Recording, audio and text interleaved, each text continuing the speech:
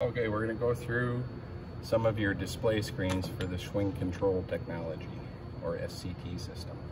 So first we'll put it in our run position and let the screen initialize.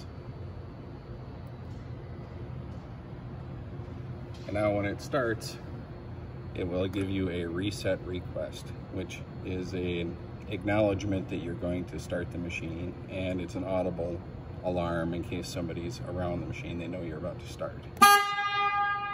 So it's asking you to honk the horn, and that clears the reset screen. Over here is your hydraulic oil temperature, your engine RPM, and your engine oil pressure. If we go through these, the next screen we arrow over, this will give us the hours of operation of the machine, and these are 2 stroke counters.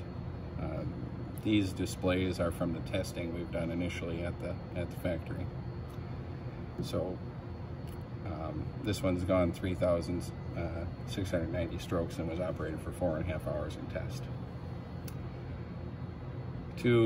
So those are the 2 main screens that you'll operate in almost all the time.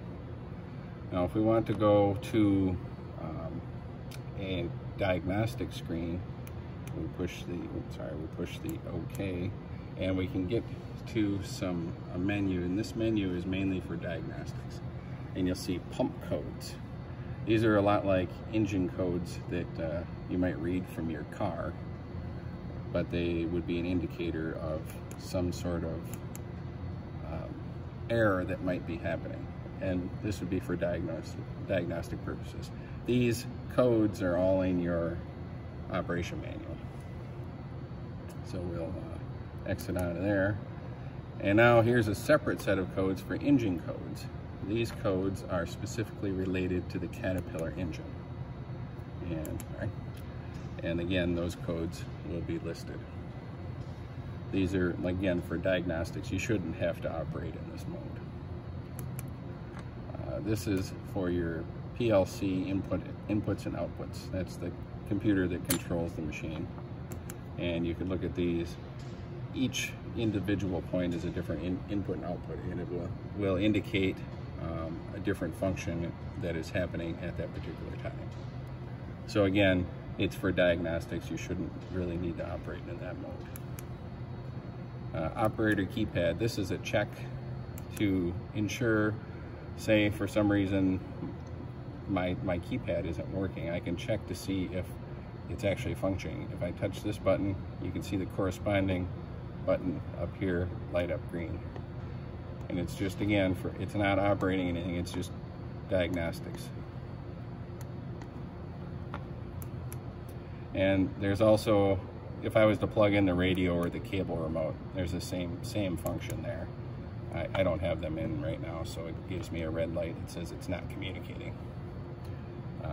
But if I was to have them plugged in, I could check each one of those button functions the same way. This is this is mainly for machine setup, and I think we should cover this in just a second.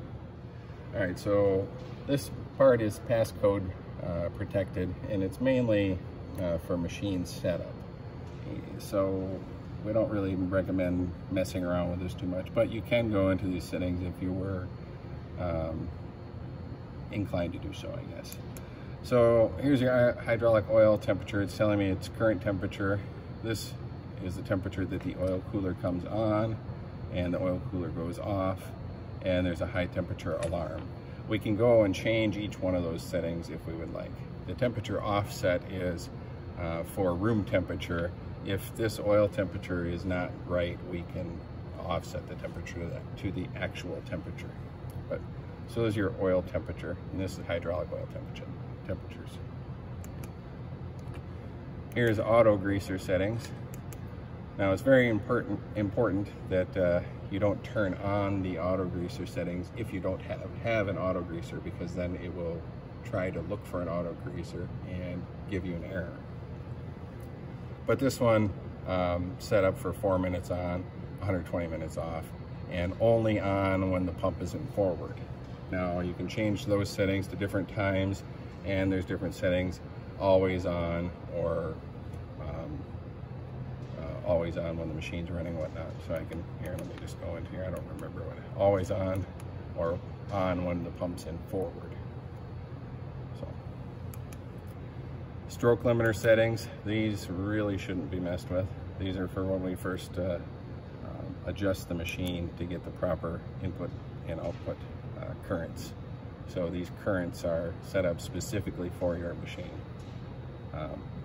Only adjust these if our service tech specifically tells you to. Language, that's self-explanatory. Machine options. So here's your machine options. Again, these are for mainly when we set up the machine.